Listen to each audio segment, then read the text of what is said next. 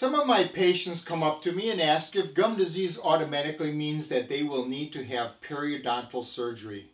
Hi, I'm Dr. Kaz Zymantas here at Premier Dental Center, just 2 blocks east of Naperville North High School on Ogden Avenue, here in beautiful Naperville, Illinois.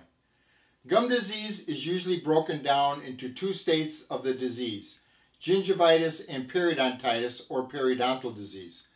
Let's discuss the causes of periodontal disease and what can be done to control it.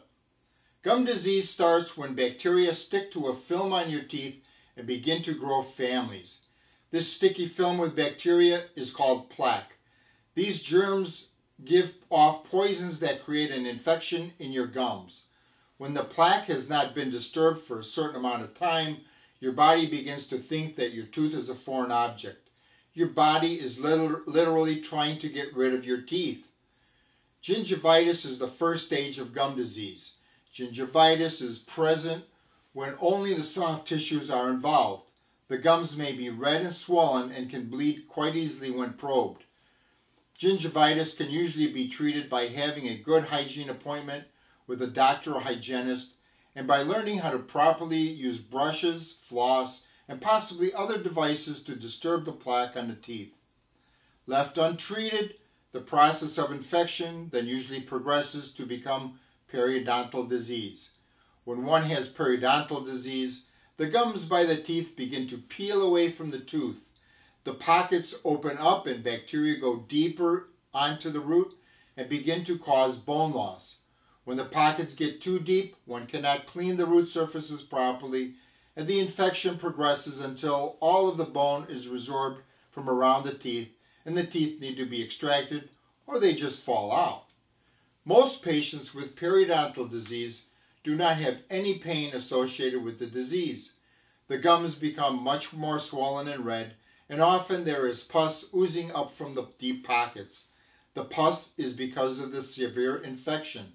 Sometimes the smell from the pus can create very, very bad breath. Recent science papers have shown just how serious an infection periodontal disease can be. The infection is really just one big pussy sore with a total area of about the quarter the size of the palm of your hand. This infection gets distributed to the bloodstream by the excellent blood supply in your mouth. The infection goes to the liver and makes new infection factors called C-reactive proteins. These C-reactive proteins then go through your entire body and begin to destroy many of the systems. You have a greater risk of developing heart disease, strokes, cancer, and numerous other problems because of these elevated C-reactive proteins. These proteins also reduce the effectiveness of your immune system. The flu season is coming up, and you have a greater chance of developing the flu if you have periodontal disease.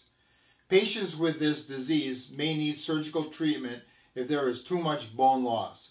The objective of the surgery is to be able to have the patient get access to the roots to get rid of the plaque. Gum disease is very preventable, and the longer a patient waits to get help, the more bone loss occurs. So there you have it, the causes and the cures for periodontal disease.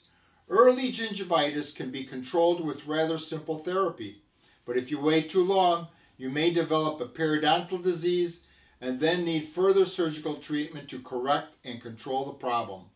In the whole field of medicine, there is no other problem that can be prevented as easily as dental problems. Our motto here at Premier Dental Center is, let's take care of little problems before they become big. I hope this video has been of help to you. There is more information and videos at the site listed below, or just call it the number listed below. Thank you for listening. Goodbye.